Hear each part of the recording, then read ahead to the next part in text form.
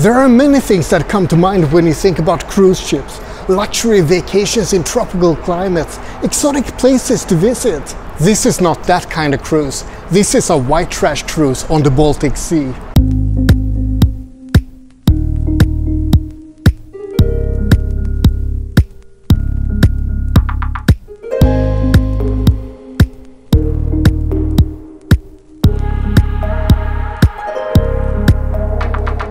Welcome to Silja Symphony, the ship that will take me from Stockholm to Helsinki.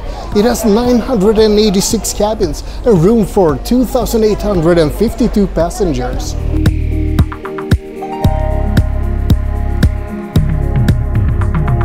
Silja Symphony was built in 1991, so she's more than 30 years old by now.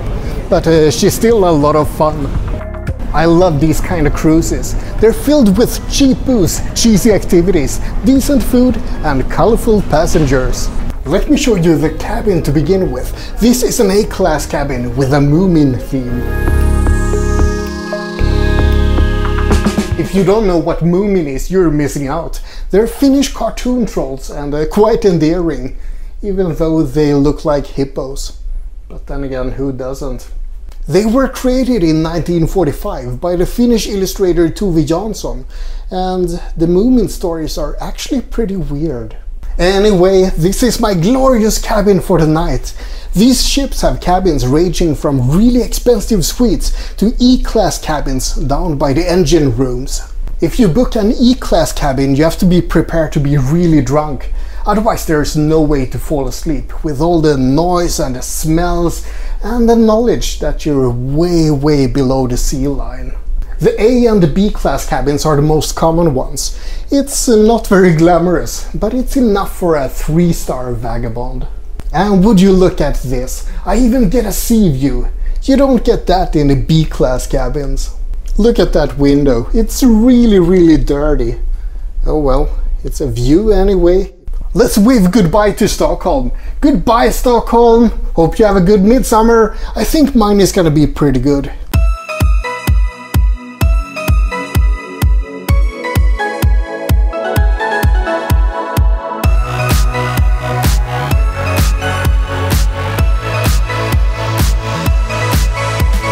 Let me show you a little bit more of the ship.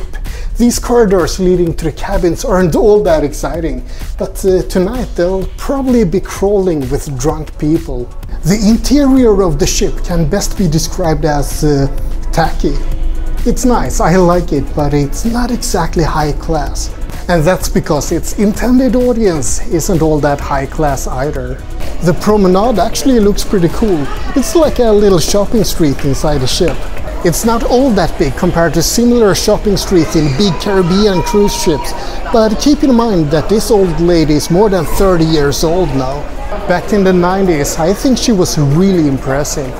Now, after you've seen a little bit of the ship, let me tell you about the history of these Baltic Sea cruises.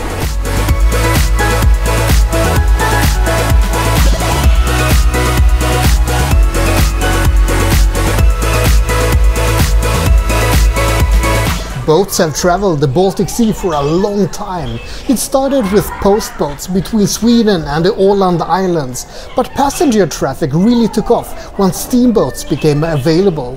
One of the oldest still remaining routes is from 1909 between Sweden and Germany. These days there are boats between Sweden and Estonia, Finland and Estonia, Sweden and Latvia, Sweden and Poland, and Sweden and Germany. But by far the most common route is between Sweden and Finland, with a stop at the Åland Islands in between. The two main ferry companies on the Sweden-Finland route are Viking Line and Tallink Silja, and there are endless debates about which of the two companies are best. Silja, this company, used to have better quality, but then they were acquired by Tallink and the quality went down. The best summary of the real difference between the two companies can be found in a TripAdvisor comment. Viking ships are red and Silja ships are white.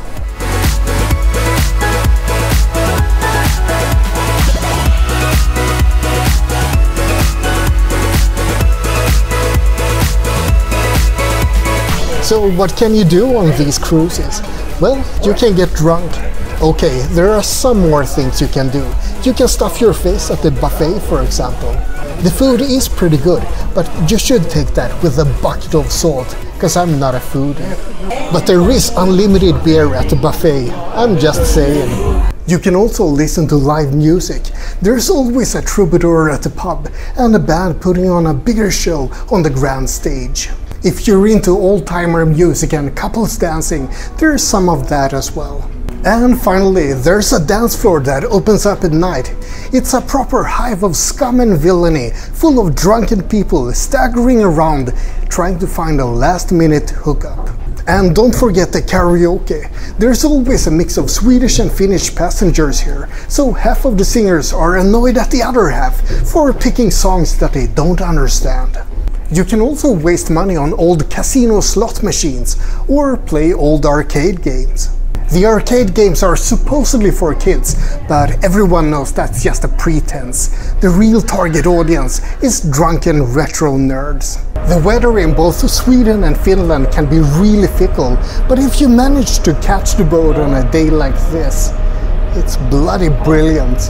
Millions of people go on these cruises every year. It's a combination of transport, party cruise, and leisure activity. A big part of these cruises are financed with tax-free sales of alcohol and tobacco. Alcohol is taxed extremely high in both Sweden and Finland, so this is where people can buy cheap booze. But how can they sell tax-free products on a cruise ship between two EU countries? Well, that's where the Åland Islands come into the picture. Åland is an independent nation and not part of the EU, so by stopping at that tiny little island nation, these boats can continue to sell cheap beer to thirsty Finns and Swedes. If you want to do something more relaxing, you can always go to the spa, but beware, on many of the Baltic cruise ships the spa sucks. On the Silja Galaxy boat, for example, the spa is small and cramped and the view is non-existent. But there are a few exceptions, and Silja Symphony is actually one of those exceptions. The Sunflower Oasis Spa has a lot of hot tubs with a really cool view. Not too shabby.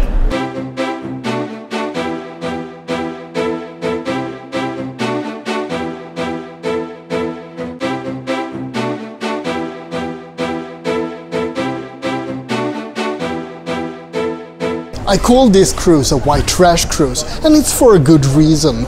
These cruises are infamous for attracting the worst kinds of people, myself included.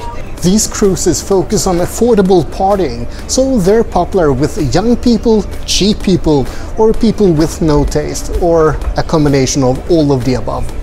I'm really making myself popular here when I'm saying this, right? It's a sort of guilty pleasure for Swedes and Finns alike.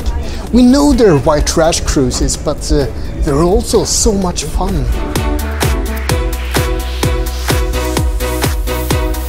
These cruises used to be a lot wilder during the 80s and 90s, but these days there are lots of rules about not drinking the alcohol you buy from the tax-free, and the price of alcohol has increased a lot in general. A couple of decades ago, these boats were filled to the brim with depraved debauchery on every single trip. These days, it's a milder form of debauchery on every trip. Speaking of depraved people, there's something else I need to mention. There's a lot of organized crime on these boats. The police did an investigation in 2015, and they discovered that during 1 week, there were 241 hardened criminals boarding these cruises. And we're talking serious crimes being committed here. Human trafficking, drug smuggling, and high-stake thefts. There's apparently a lot of drugs coming in from Russia via Finland onwards to Sweden and the rest of Europe. Right now in 2022, there's a lot of sanctions against Russia, but I highly doubt that that's stopping any of the drug trafficking. Behind the happy exterior of these party cruises, there's a lot of crime. But that doesn't stop the party-loving Swedish and Finnish people from going on these boats. It's easy to forget the darker things in life when you're indulging in cheap drinks in a happy place. That was a quick look at what you can expect from a white trash cruise on the Baltic Sea. I hope you enjoyed it.